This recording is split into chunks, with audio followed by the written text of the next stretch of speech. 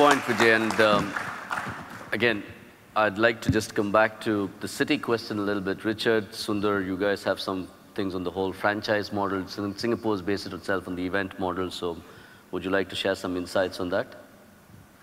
To me, sport is about appointment.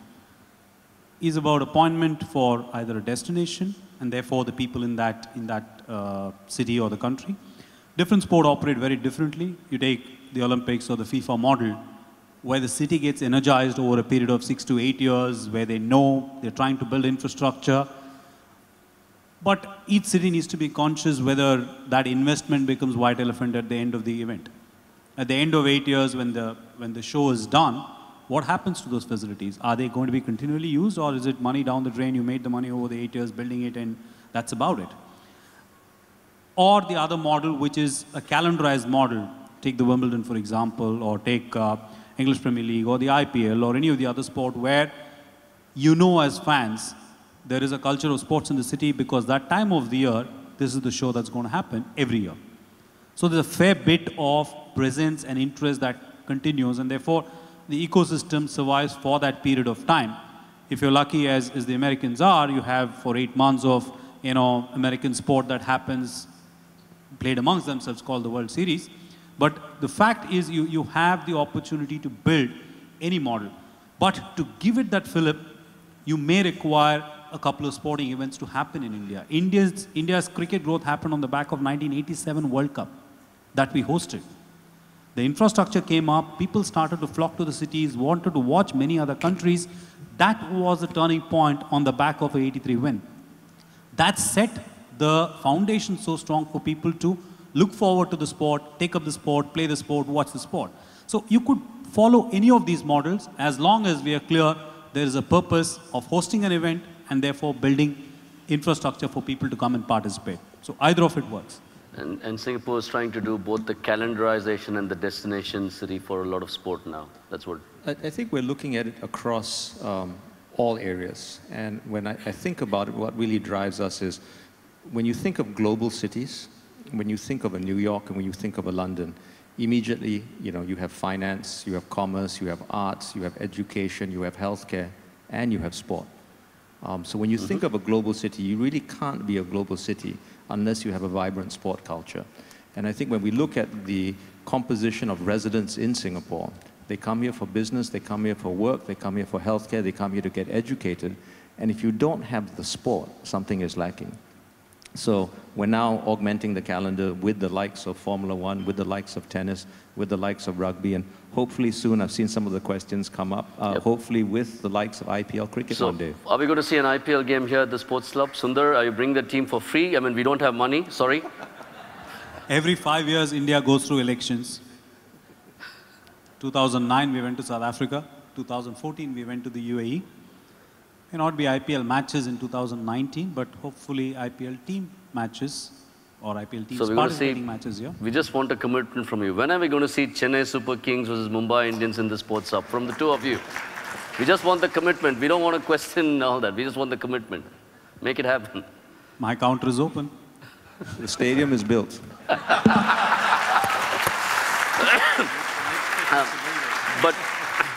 But I think the sponsor is here, and I knew you'd come here. And I'll do the selections. Okay, it's done, guys. They're coming.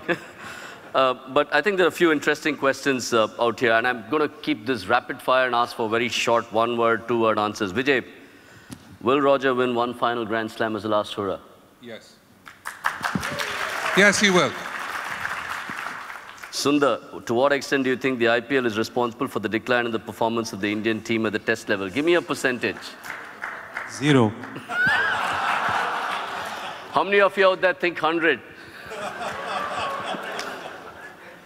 Are we going to look forward, again, it's also related to another sporting event in Singapore. Are we going to look forward to Singapore Open soon? Tennis, I guess, you're doing the WTA, but do we expect to see top male tennis stars coming? For sure, we hope so. Okay, a lot of the questions, naturally go to Vijay, and I'm just going to quickly run through them. Ili Nastase, John McEnroe, two of the most talented players you've ever seen. I don't know how you can give me a one-word rapid-fire answer to this, but why do you say that?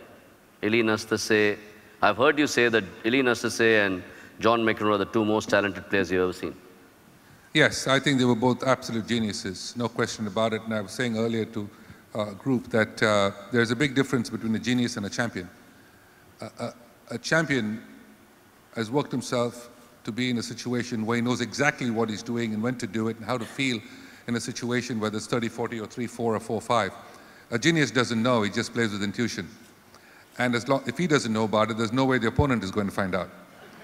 And I always say when Nastasia and McEnroe have been pushed into a corner to play a stroke, and there are 3 options for the stroke that can possibly be delivered, McEnroe and Nastasia had options 4 and 5 that they themselves didn't know, and that's why they were so great.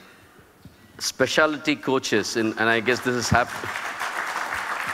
happening in every sport. I mean, it's happening in cricket, it's happening in track and field, in tennis. Are they good for the game or are they bad for the game?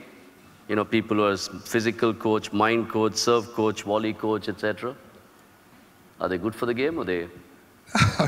I don't know how they can all work together, but the person that you really need in your corner when you're playing a tight match is a priest. So, I am going to ask at this moment Vijay to share a story. I mean, I was at a Don Bosco alumni event. We went to the same school.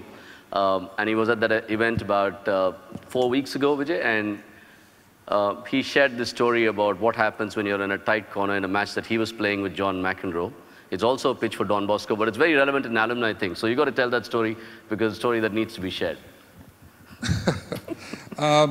No, I was playing this event in the Canadian Open in Toronto many, many years ago, and I was having a real problem with McEnroe. He was my toughest competitor. I found it hard to play him. My game sort of matched the way he played, and however well I played, he always seemed to play better. And I had very good success against Connors and Borg, and I didn't quite have the same success against McEnroe. And I was playing him in the Canadian Open one year in Toronto, and the stands were very large and were completely full, and I'd won the first set, I lost the second, the match was getting away from me. Nothing exciting that was really happening in the third set, but he got into a lead, in a position of a lead, and everybody was hating him, and which was quite common. And there was nothing that was going to turn me around at that stage. He was very firmly in the driver's seat. And then as he was about to serve at one point, I think it was 4-1 or something, 30-15, and right from the top end of the stadium, I heard a scream from one of the people up there, and he said, "Come on, Vijay, do it for Don Bosco."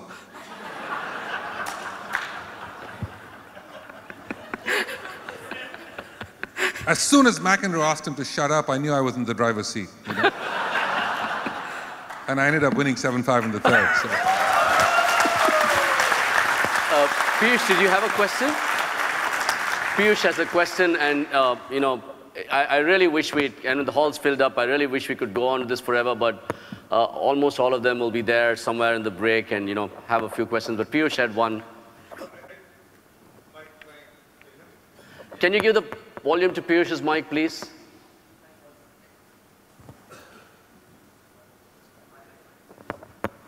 Okay, sorry. I want to go where you sort of were going to but weren't. The traditional narrative around sports is a good narrative. It's about family, it's about character, it's about building values, governments get involved, privilege, opportunity, etc. To me, what's striking is what Sam said. Sponsorship in the sport in Asia from minus 40% to Europe equals Europe today. And the IPL is a classic example of what money can do to a sport. The truth is, sport today is entertainment. And it is a business. There was this question up there we didn't get aired saying maybe sport should say sport but not become a business.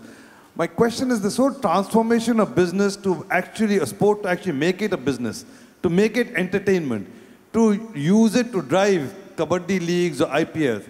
Isn't that a good thing? And shouldn't we do more of it rather than less of it? So the narrative around goodness and family is good, but shouldn't we really think about it as a business, entertainment, and encourage that as the primary driver of the industry going forward? So I think absolutely. Sam has a great also fact on that, but Vijay, please. Sorry, Suresh. But absolutely, Piyush, no question about it. I think that's the greatest thing that IPL has done, is that people do believe, as we said 35 years ago when we played the sport, and everyone said to you, what do you do for a living? I think the important thing is we've been able to create an environment where people starting to believe that it can be a profession, it can be a lifestyle.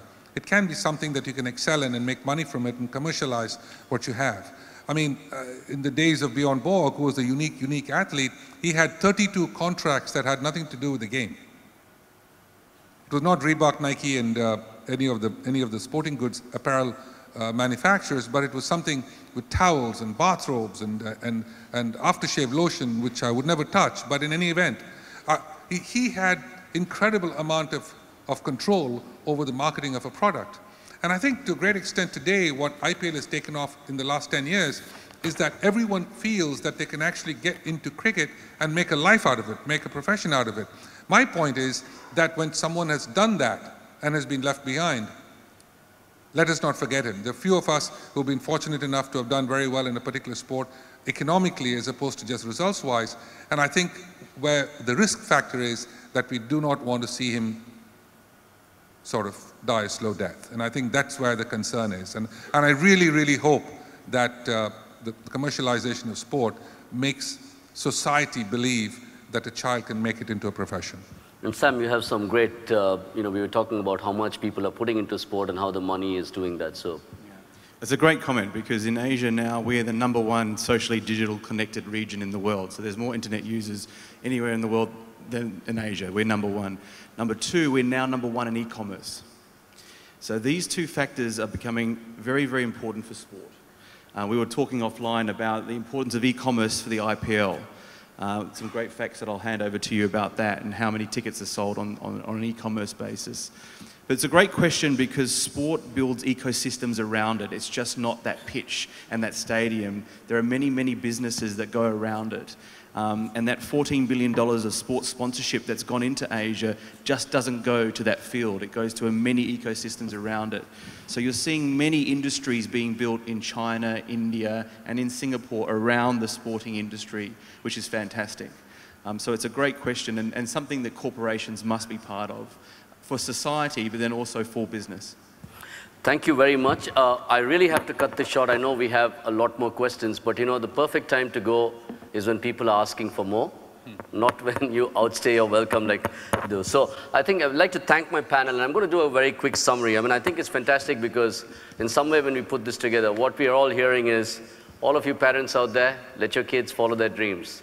Singapore's building the ecosystem to help them do that. Sam's going to provide all the money. And you know, people like Sundar are creating these commercial models where actually, I think it goes back to the fact that, you know, we are actually finally now seeing an area where sports can be as important as the formal education that most of us believed was important.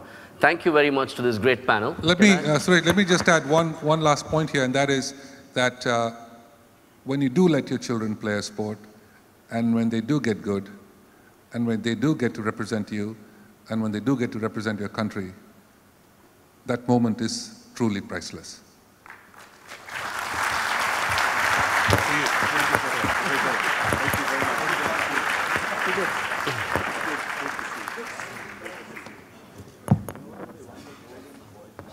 Thank you very much. Small. Sam, thank you. Richard, thank you. And I think we need to one photo op for the records. Vijay, thank you. Good job. Great job. What you guys didn't hear is that Sundar and Richard are going to have a conversation about that IPL game just outside. If you could.